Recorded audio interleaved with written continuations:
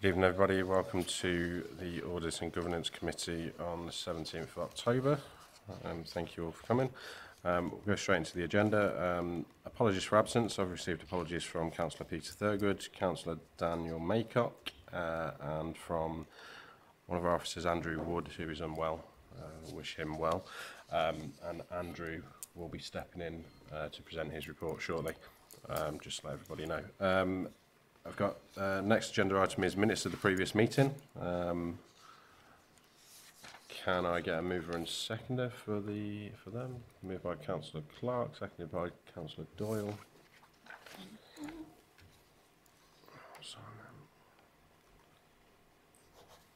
Thank you. Any declarations of interest? There are none. That brings us into the agenda proper. So item number 4 is update from our external auditors. And I will hand over to Laurelyn for this. Thank you. Thank you, Chair. It's a relatively brief update from us. We were hoping to be in a position to sort of sign off the council's accounts this month, and that's what we've been working towards with finance. So just to say that there's no real concerns coming out of the audit, and we are working through our kind of final quality control processes, final few queries, but there has been a slight hiccup in that we're now not expecting assurances from the auditor of the Staffordshire Pension Fund until the end of November at the earliest, so we won't be able to actually sign the opinion until that point. But that's the only real update at this point, to be honest. So, and we'll bring you a more formal one in due course. Okay, thank you. Has anybody got any questions for Laurelyn on the report? No? Okay, thank you for that update. Agenda item number 5 is the Internal Audit Quarter 2 Progress Report and External Quality Assessment Action Plan. I'll hand over to Andrew for this one. Thank you, Chair. I'll try and do justice to Andrew's report. I will advise committee I may not be in a position to answer questions if they're in detail, but I will assure the committee that they'll be fed back to Andrew and he'll respond in due course if anything comes out of it. So this is progress report as at quarter 2 and an update on the External Quality Assessment Action Plan. Members will note that in Appendix 1 the progress for this quarter has only achieved 50% of the audit plan. However, I'd ask the committee to note that 3 reviews that were deferred from the previous financial year have been completed in this time and final reports issued. For surety, all of the work has been allocated and start dates have been agreed with both management and with our contractor BDO who are delivering the audits.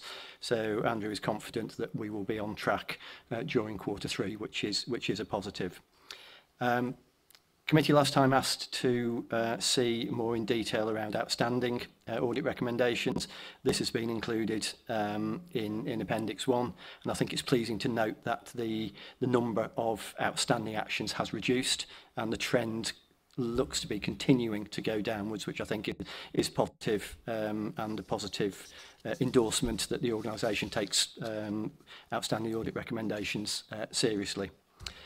The public sector internal audit standards within Appendix 2 details that Andrew's made really good progress with the recommendations and also the advisory recommendations that were put in post the assessment last year.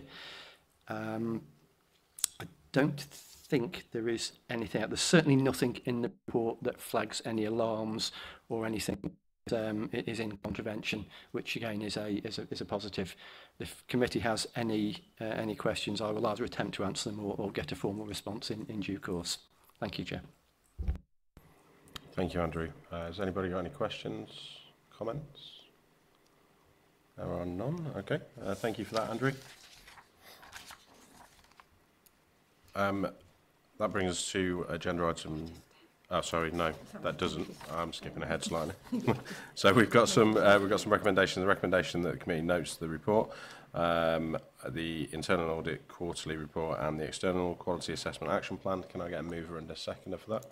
Moved by Councillor Clark, seconded by Councillor Doyle. All those in favour? That is unanimous and carried. Thank you, everybody. Now we'll move on to agenda item number 6, which is the review of the annual report on the Treasury Management Service and actual prudential indicators. And I'll hand over to Jo for this one. Thank you. Where is that? So the purpose of this report today is for Audit and Governance Committee to review the annual report on the Treasury Management Service and actual prudential indicators for 22-23, following this report being approved at Council on the 19th of September. And members are asked to consider the report and highlight any proposed changes for recommendation to Cabinet. So the Treasury Management Code of Practice requires that the Council nominate an appropriate committee to scrutinise its Treasury management activities, and at its meeting on the 23rd of February 2010, Council approved that this committee scrutinise the strategy and policies as well as receiving regular monitoring reports. So in compliance with the above, a copy of the annual report is attached at Annex 1. Just as a couple of key areas to highlight, the report is a statutory requirement. It includes the prudential indicator actuals, which require Council approval and demonstrates favourable results for the Treasury Service for the year. The Council has complied with the professional code, statutes and guidance, and there are no issues to report regarding non-compliance with the approved prudential indicators. Cabinet has received quarterly Treasury management updates as part of the financial health check reports, and all of the reporting requirements to Council were complied with during the year: the annual Treasury strategy in advance of the year, the mid-year Treasury update report, and this annual review following the end of the year. The Treasury management function achieved an outturn investment income of 1.6 million compared to an original budget of 121k last year. This was due to investment balances being higher than budgeted, mainly due to reprofiling on capital schemes and of course the average interest rates, which rose significantly during the year. We also received £458,000 in dividends from our property fund investments compared to a budget of 420k. So favourable results throughout the year. Happy to take any questions.